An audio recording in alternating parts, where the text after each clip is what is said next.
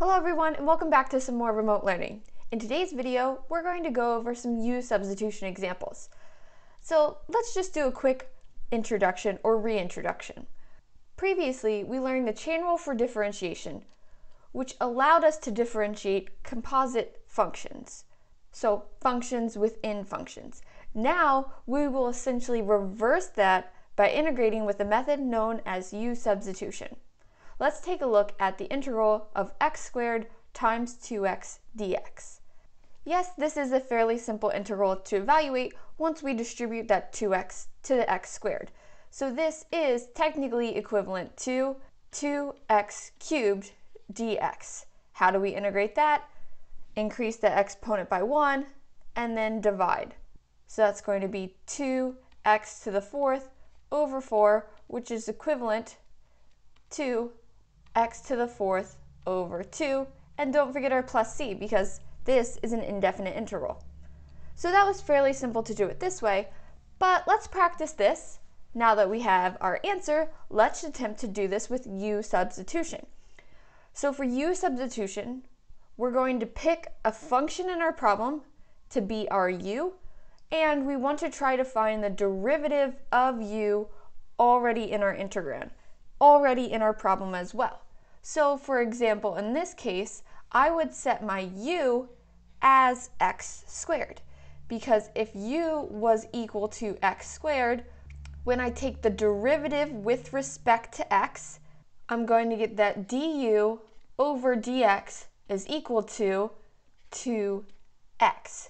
And a lot of times I just skip this middle step and go straight to the end where I have that du is equal to 2x dx. And that was moving this dx over to the other side of my equation, essentially multiplying it. But I have du equals 2x dx, which you can see is right here, my 2x dx. So if I was to rewrite this problem, I would write it as the integral of u du. The integral of u du. Now I just integrate with respect to u. So when I integrate with respect to u, I'm going to get u squared over 2 plus c. Because I had u to the first, I add 1 to that exponent and divide by that new exponent to get u squared over 2 plus c. However, my original integral was in terms of x, and I don't have bounds to potentially switch. We'll learn about that later. So I'm going to go back to x. And to go back to x, I plug in x squared for u, because that was my equation, that relationship between those. So I'm going to get x squared over 2 plus c, which x squared squared is x to the fourth over 2 plus c. You can see we got the same result when we just integrated this problem. So in this case, it was easier just to distribute that through and integrate. However, there's going to be functions, which you'll see in examples below, where that's not possible, and U-substitution is necessary in order to integrate. One more time before moving on to our examples. For U-substitution, we need to find a u in our problem where the du is pretty much already there. And as you'll notice below, it's okay if that du is off by some multiplication of a constant. That's okay because we can easily adjust that. But once we find our u and du, and then we'll rewrite the problem as u, integrate with respect to u, and then go back to x. So let's look at example 1. In example 1, part A, we're going to start by integrating 1 over 3x plus 7 to the fourth. What would be a good u for this problem? Because I don't know how to integrate 3x plus 7 to the negative fourth. It's a function within another function itself. So let's put that inner function as our u. Let's set u as 3x plus 7. If that's our u, then our du over dx is going to be 3. So I get that du is equal to 3 dx. So here I have my u, and my u is raised to the fourth, but do I have du in my problem? do I have a 3 dx? No, I currently only have a 1 dx, but that's okay. I'm only off by that multiplication of the constant. So what I'm going to do is I'm just going to divide both sides by 3. So that du over 3 is going to be equivalent to dx. When I substitute u in, I'm going to get 1 over u to the 4th, because again, that 3x plus 7 was u, so I'll get 1 over u to the 4th, and dx, remember, is du over 3. So this is going to be multiplied by du over 3. Can I integrate this? Yeah, I totally can. And it might be easier to think of it as, let's pull that constant of 1/3 out in front. So this will be 1/3 times the integral of, I'll write this as u to the -4th du. Now we'll integrate everything in terms of u. So we'll get 1/3 times u to the, remember we're increasing that exponent by 1 and then dividing by the new exponent. So that's going to become u to the -3 all over a -3. Adding -4 to 1 and then dividing by -4 plus 1. And because this is an indefinite interval, we have our plus c. So this will become negative times the positive is going to be a negative, so this is -1 over 9 u cubed plus c. So what I did is I moved this negative exponent into the denominator as a positive and combined 3 and -3. But remember, our integral is in terms of x, so we want our answer in terms of x. This is going to be equivalent to -1 over 9 times, what was my u? 3x plus 7. So 3x plus 7 cubed plus c. Again, -1 over 9 times 3x plus 7 cubed plus c. Let's move on to part B. In part B, we're dealing with the sine of 8x, integrating that with respect to x. We know how to integrate just the sine of x. Can we integrate the sine of u? Yeah, so let's make u equal to that 8x, and then du over dx, taking the derivative with respect to x, is going to be 8. So du is going to equal 8 dx. So I have the sine of u, but what is my dx? My du is 8 dx, which makes dx equal to du over 8. So I'm going to have the integral of sine of u and then du over 8, which I can pull that 1/8 all the way out in front. So I have 1/8 times the integral of sine of u du. Can I integrate sine of u du? Yeah. So we're going to get 1/8 times, what's the integral of sine of u? That's going to be negative cosine of u, and then we have our plus c. So we have -1/8 cosine of u plus c, but I want to go back to x, so this is going to be -1/8 cosine of 8x plus c. And because we're still learning U-substitution, let's double check by taking the derivative. If we were to take the derivative of our solution, the derivative of a constant goes to 0, so taking the derivative of -1/8 cosine of 8x, think about it. Chain rule, we're going to keep that -1/8 out in front. What's the derivative of cosine of 8x? That's going to be a negative sine of 8x. And then what's the derivative of 8x? Remembering to take the derivative of the inside, that's going to be 8. Look what we have here. 8 cancels out with 8. Negative cancels out with a negative. We have sine of 8x, which is what we started with within our integral. So remember, taking the derivative of our antiderivative is a good double check. So moving on to part C, we get t to the 4th times t to the 5th plus 3 all raised to the 8th. Now remember, what we want is we want to choose u where du is somewhere in our problem. So if you think about u, taking the derivative, especially when dealing with powers, that exponent is going to be 1 less. So it makes sense to set our u as t to the 5th plus 3 because 4 is 1 less than t to the 5th. So we're going to set u as t to the 5th plus 3. So then du over dt, taking the derivative with respect to t of u, that's going to be 5t to the 4th. So du, in this case, is going to equal 5t to the 4th dt, which we have t to the 4th dt, but we don't have that 5, so we're going to divide by it. So dividing by 5, we'll get that du over 5 is equal to t to the 4th dt. So rewriting this in terms of u, I'm going to get the integral of u to the 8th du, and that's a du over 5, so I'll pull my 1/5 out in front. Now let's integrate. We'll get 1/5 times u to the 9th all over 9 plus c.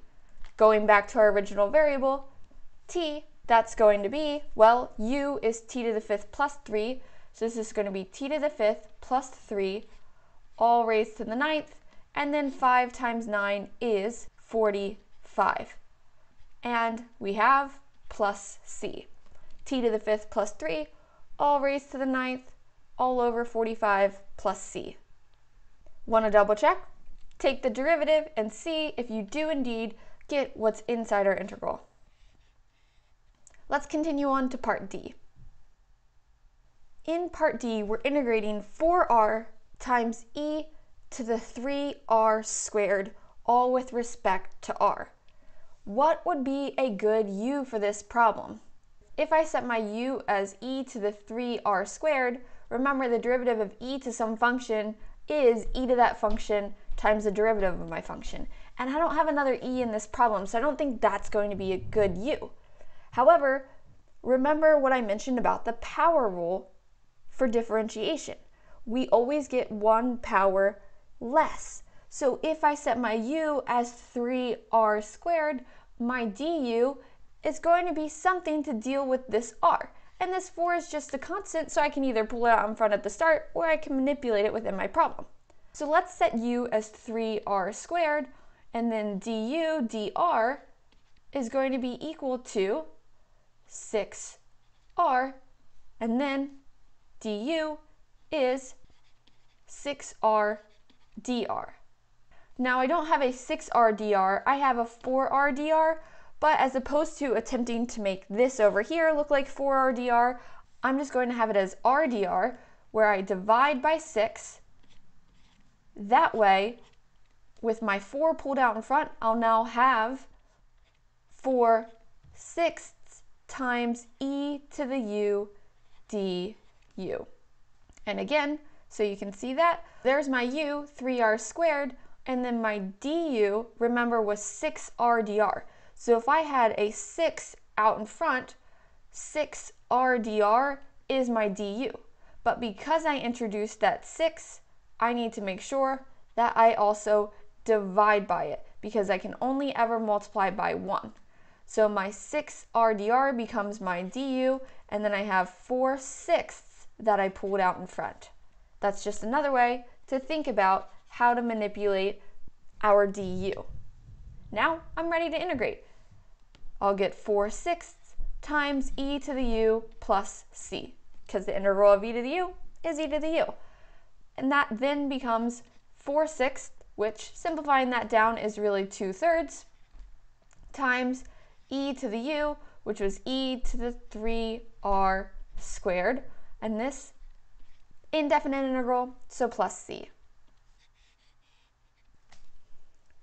Moving on to e, we're going to be setting our u as that denominator, 5y squared plus 3y minus 4. So if our entire denominator is u, well, du with respect to y, du dy, is going to be 10y plus 3. So du is 10y plus 3, dy. And I don't have a 10y plus 3. However, if I manipulate my numerator, I can pull out a 2 from each of my terms. And pulling out a 2 from my numerator, that's going to leave me with 10y plus 3. So now I have my du in my numerator. So rewriting this, pulling this 2 out in front that I took out of each of my terms, I'll get 2 times 1 over u du. And again, that's because 10y plus 3 dy is my du. So there's my du. And then I have 1 over u. Integrating this, what's the integral of 1 over u? That's the ln of u. So this becomes 2 ln absolute value of u plus c, which, plugging back in my original variable, which is y, that's going to be 2 times the ln of 5y squared plus 3y minus 4 plus c. And the last problem in this section, I have 1 over 1 plus 9v squared. If we remember back to differentiating inverse trig functions or integrating inverse trig functions, what is the integral of 1 over 1 plus x squared with respect to x? Remember, that was equal to the inverse tangent of x plus c. So all I need to do is change this to be something that looks like 1 plus x squared or 1 plus u squared. So what I'm going to do is I'm going to set my u as, well, I want this to be just a u squared. I've got v squared. What's the square root of 9? That's 3.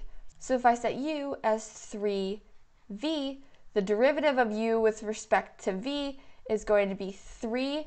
So that's going to be du equals 3 dv, which I have dv in my problem. I just don't have my 3, so I'll simply divide by that.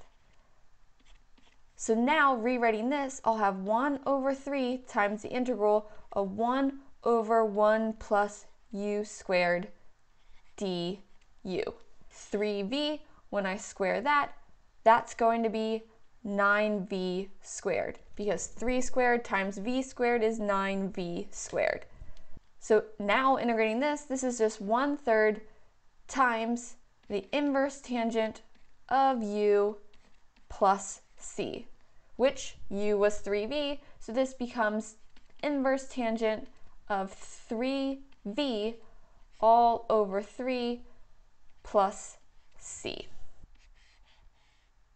Let's move on to now doing substitution with definite integrals. So for the indefinite integrals up above, we always went back to that original variable that we were integrating with respect to. However, with definite integrals, that's not necessary. Since we're writing that equation that relates u and our variable that we're starting with, we're not only just going to be using that for substitution, we'll also use that to change the bounds. So let's take a look with that example from up above, now with bounds. So here was that very basic example we started with, x squared times 2x dx. Remember, in this case, we had set our u as x squared so that our du was 2x dx. So when we integrated, we had u du. However, I have bounds on this problem, and when I'm integrating u du, I'm not going from 1 to 2, that's 1 to 2 for x. But now I'm integrating with respect to not x, so let's do this 2 different ways. First of all, let's not switch our bounds. So I'm going to make a note that x is still equal to 2 and x is equal to 1, so I know that those bounds are not for u, they're for x. So integrating u, again, that became u squared over 2, but my bounds are from x equals 1 to x equals 2. So I need to make sure I go back to x in order to use my bounds. So this becomes x to the 4th because we have x squared squared. So that's x to the fourth over 2 from 1 to 2. That becomes 2 to the fourth over 2 minus 1 to the fourth over 2. 2 to the fourth over 2 is 2 cubed, which is 8. So this becomes 8 minus 1/2. You can simplify this down to be 15 halves. So that was evaluating our integral with bounds without switching the bounds. However, I think changing the bounds makes this process a lot easier because if we change those bounds, we don't have to go back to x. We can just continue working with u for the entirety of our problem. So at this step here, when I changed my integral to be the integral of u du, why don't I switch my bounds at this step here? If x equals 2 and x equals 1, I have a relationship between u and x. I have that u equals x squared. So my lower bound is going to be u equals 1 squared, which 1 squared gives me 1. And my upper bound is going to be that u equals 2 squared, which 2 squared gives me 4. So now that I've switched my bounds, I can just integrate with respect to u and use those bounds. There's no need to go back to that x at all. So let's integrate this. This becomes u squared over 2, and I'm evaluating that from 1 to 4. So this is going to be 4 squared over 2 minus 1 squared over 2. 4 squared is 16, 16 over 2 is 8, minus 1 squared is 1, that's minus 1/2. 8 minus 1/2 is the same exact thing we got when we switched our bounds. However, we did it in a couple less steps because in this first part, we integrated, then we went back to x, and then we finally plugged in, whereas here, when we switched our bounds, we integrated and then plugged those new bounds right on in. So you're going to get the same result whether you switch your bounds or not. Let's go ahead and switch our bounds for the rest of this worksheet, because if we're already establishing that relationship and we have bounds, why revert and go back to x? Let's just stick with u. So we're going to evaluate each of the definite integrals in example 2. So for part A, I have sine of 2t times cosine of 2t dt. So what am I going to set my u as? Remember, my u, I want to find the derivative within the problem. So if I set my u as the sine of 2t, what's the derivative of sine? That's going to be a cosine of that function times the derivative of the function. So if I have sine of 2t as my u, my du dt is going to be cosine of 2t all multiplied by the derivative of the inside, which is all multiplied by 2. So du is going to be 2 cosine of 2t dt, which I have my cosine of dt in there. The only thing I don't have is that 2. So I just got to make sure I divide by it. Put that 1/2 out in front. So I have u and then du over 2. So this is going to become 1/2 u du. And remember, I have bounds, so let's switch them. If I plug 0 in for t in order to solve for u, the sine of 2 times 0 is the sine of 0, which equals 0. So my lower bound is going to be 0, and then plugging pi in, sine of 2 pi, well, that's also 0. So integrating from 0 to 0, that's just going to be 0. So my solution is 0. No need to even integrate because my bounds are the same, so I know that's going to be 0. But let's assume that we didn't switch our bounds, and we left this as 0 and pi, then we would have gotten 1/2 times u squared over 2 from x equals 0 to x equals pi. Or our variable in this case is actually t, so going back to t, that's t equals 0 to t equals pi. U is sine of 2t, so I'm going to have sine squared of 2t all over 4 from 0 to pi.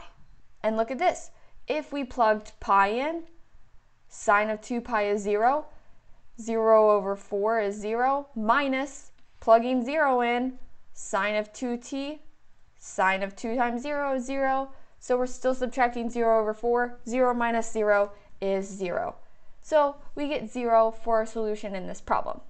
If you want to, for extra practice, try evaluating this problem from 0 to pi over 4. Because then when we plug pi over 4 in, the sine of 2 times pi over 4 is the sine of pi over 2, which is going to give us a positive 1. So now our bounds go from 0 to 1, so we're going to get a solution other than 0. So go ahead and work this problem out on your own. I believe you should get 1/4, so double check that and then continue on to part B. Moving on to part B, we have the ln of 5x all over 2x, and we're integrating that with respect to x from our bounds 1 to 4. So what would be a good u and a good du? I think a lot of times dealing with the ln, it's a little hard to see the u. But think about the derivative of the ln of some function. That's 1 over the function. So if I set my u as the ln of 5x, well then my du dx is going to be equal to 1 over 5x times 5, which we know is going to be 1 over x. So du is equal to 1 over x dx. And I have that in my problem. I have my 1 over x dx. So in order to simplify this down, I'll pull that 1/2 out in front, because that 2 is just some constant that's multiplied to everything, and then I'll have u du, because ln of 5x was u, and then dx over x was my du, and I pulled that 1/2 right on out in front. And for this problem, what else do I have to do? I have to switch my bounds in terms of u. Otherwise, if I didn't do that, I'd have to go back to x and then plug my original bounds in. However, if I switch my bounds, it's going to save me a little bit of time. So plugging in 1 for x, that lower bound is going to be the ln of 5 times 1, which is the ln of 5, and then plugging in my upper bound of 4 for x, that's going to be the ln of 5 times 4, which is the ln of 20. So let's go ahead and integrate this. We're going to get u squared over 2, but remember there was a 1/2 out in front. And that's going to be evaluated from the ln of 5 to the ln of 20. So I'm going to get u squared over 4 from the ln of 5 to the ln of 20. Plugging the ln of 20 in, that's going to be the ln of 20, and it's the ln of 20 squared all over 4 minus the ln of 5, that quantity squared all over 4. And that's my solution to part B. Moving on to part C, I have 4 minus 2y over y squared minus 4y dy. And I'm integrating that from my bounds of -3 to -1. For this problem, we're going to set our u as our denominator, y squared minus 4y. And that's because du dy is in our problem. Taking the derivative of u squared minus 4y is going to be 2y minus 4. 2y minus 4 dy is our du. But think about it. We don't have 2y minus 4. We have 4 minus 2y. So our du is actually multiplying 2y minus 4 dy by a -1. So if I multiplied du by a -1, you'll see that I will indeed get -2y plus 4, or 4 minus 2y dy. And that was multiplying -1 to both sides. So this is a negative du. Rewriting our integral, we're going to get, I'll pull my negative all the way out in front. That's going to be -1 over u du, or du over u. Again, here was my du, but I had to multiply that by a -1, so I pulled that negative out in front. And now we're also going to switch our bounds. Starting with our lower bound of -3, plugging that in for y squared minus 4y, I'm going to get -3 squared minus 4 times -3. -3 squared is 9, 9 minus a 4 times a negative 3 is going to be 9 minus a negative 12, or 9 plus 12. And 9 plus 12 is going to give me 21. Now for my upper bound, plugging negative 1 in, negative 1 squared is a positive 1, and then I have 1 minus 4 times negative 1, or 1 plus 4, which is going to be a positive 5. So now I'm going to integrate negative du over u from my bounds of 21 to 5. And I can reverse those. Remember those integration rules that we know. We can switch our bounds by multiplying our entire integral by a negative. And if I multiply this entire integral by a negative, it's going to cancel that negative out in front. So this is going to be the integral of du over u from 5 to 21. Du over u, integrating that, is the ln of u. So this is going to equal the ln of the absolute value of u from 5 to 21, which is going to be the ln of 21 minus the ln of 5. And again, I could switch my bounds because I multiplied a negative out in front. Negative times negative gave me that positive, and you can see I had adjusted my bounds. Let's continue on to part D. In part D, we have the integral of e to the 3x over e to the 3x plus 4, integrating that with respect to x from 3 to 7. U is going to be e to the 3x plus 4 because that derivative is in my problem. The derivative with respect to x is going to be e to the 3x. Taking the derivative of e to the 3x, I need to also multiply by the derivative of the inside, which is 3. And then the derivative of 4 is a constant, that goes to 0. So I have du equal to 3e to the 3x dx. Here's my e to the 3x dx. I just don't have that 3. But we know how to take care of that. Just divide it out. So du over 3 equals e to the 3x dx. So when I rewrite my integral, I'm going to have a 1/3 out in front. So I'll have 1/3 times the integral of, I'll switch my bounds in a second, this is going to be du over u again. Here's my u, there was my du, and then over 3. So switching my bounds, plugging 3 in for x, I'm going to get e to the 3 times 3 plus 4, which is going to be e to the 9th plus 4. And then my upper bound, plugging 7 in, e to the 3 times 7 is going to be e to the 21 plus 4.